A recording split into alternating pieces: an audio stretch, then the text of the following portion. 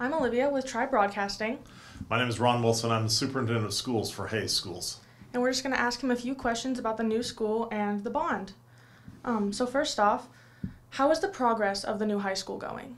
Well, it's really going really well. Now, unfortunately, from people who are maybe not highly involved with the project, they may feel like nothing is really occurring. But right now, where we're at is we're in the design phase. And so we're consistently, and when I say consistently, almost every day, we're meeting with the architect team, getting information to them, getting feedback in terms of what we like, what we maybe would like to see differently, getting back to staff in terms of how that works for them. So lots of stuff going on. It is difficult though when you're on the other end and you're not involved and you're not seeing this. But we're working hard and really making some tremendous progress in spite of not really seeing a lot of that's action. awesome. Thank you. So what's the current timeline for that new school? Well, current timeline is, like I said, we're in design phase right now. Our goal would be to see that we're probably breaking ground in June. And when I say breaking ground, that would look like a bunch of big machinery rolling across the landscape, which is where our new school is going to be. You'll see some fencing starting, late spring here that'll kind of set boundaries where everything's going to happen, and will kind of be off limits for the next couple of years. But the timeline would be then construction will start this summer. It's really a 2-year construction phase, which sounds like a tremendously long time, but we're building a pretty big piece of structure here. So, and of course the end goal is August of 25-26 school year is when we'll move in. Now, that's great if you're a freshman. If you're a sophomore through senior, it's difficult sometimes to think that you missed out on that, but we wished we would have done it 15 years earlier. But we're going to get this done, and the wait is worth it because we're putting together a really nice facility that is going to be something that everyone in the community, students, staff, and community are going to be very proud of. Yeah, I'm super excited about it. And that's just right next to the current high school, right? Current high school, yeah. So right now it's kind of a field.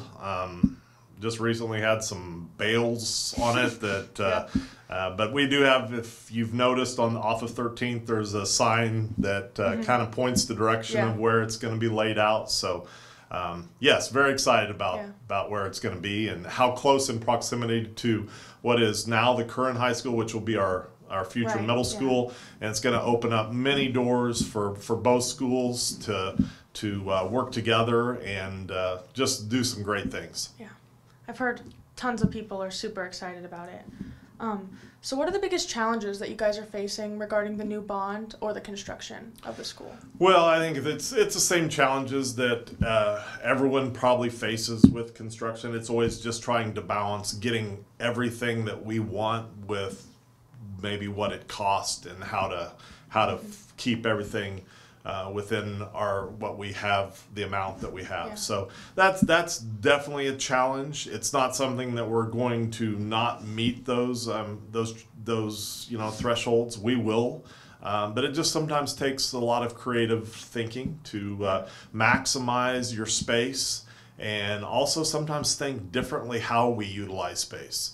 And I think we have done a really good job of proposing a school that is going to be very flexible, very efficient, will maximize the capacity that we're building way better than the building we're currently in. And so I think that's a bonus for the long term for the building and for students and staff. Yeah, I know we've got to test out some of the new furniture and things in some of the classrooms. Awesome. And that's really cool. Yeah, that's just one of several things that will probably look and feel differently with the new school. Of course, as we move across into the new building, it'll look and feel definitely different. But part of that is going to be some of the furniture that we utilize. There'll still be some of the traditional furniture that you're seeing in this building, but there'll be a lot of different kinds of things that we want. We want a school to feel comfortable, I guess is the term I want. And sometimes that may be just the use of furniture and how we can create an environment and an atmosphere that is enjoyable to be in.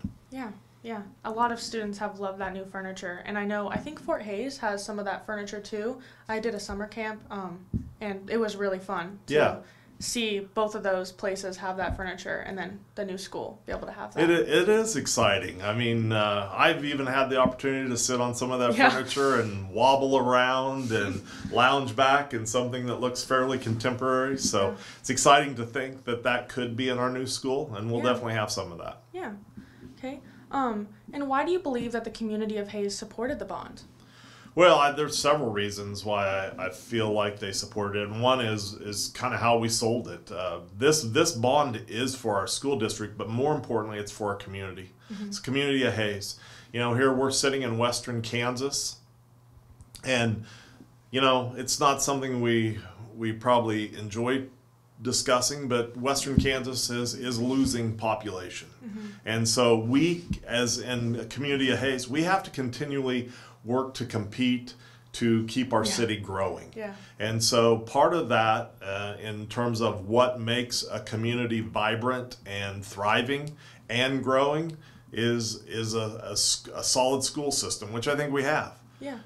But we also had some facilities that needed some updating. We had the newest facility in our district was over 40 years old, which is the current high school.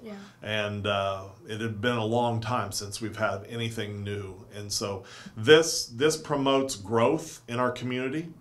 Of course, people look at schools when people consider moving or even staying in schools. What's the school system is like is usually a pretty strong factor in young families, or maybe young people who are knowing that they may be starting families while living here. And so that was important. And so we sold it as, this is growing our community. This is competing to stay vibrant, to stay thriving as a community. Hays is a great community, has so much to offer, but we can't kind of rest on our laurels. If we do that and just stay with the status quo and this is how we do things, we are not going to continue to compete. And I think the community spoke up and said, yeah, this is important, and this is why it's good. I also think one of the reasons that the project was successful was because of the scope of the project. I think what we proposed in our plan, building a new high school, moving the current middle school over to the high school, opening that middle school to a bigger elementary, did what we all have been struggling with for a long time in that space. As you know, the current high school is compressed, or we're packed to the gills at the current high school. The middle school is probably even more packed than the high school. And then we have some elementaries who have run out of space. So what this plan allowed everyone to do was create more space. And I think that's really what sold the bond also, is we had a great plan. And so really throughout the process, people never questioned the plan. They liked the plan. There were other things that maybe they had to consider in their support, but we got enough support, and I think it's a great direction. Awesome, yeah. I know a lot of support was because of so many students, or almost all ages of students, get to be benefited from this bond and the building of the new school. That's really an excellent point, because yes, every building is being touched throughout this entire bond scope, which I think was important for support, because everyone, unfortunately, other than our sophomores through seniors, will get to experience the positive of these upgraded new facilities. Yeah. And so what can students most look forward to with the new school?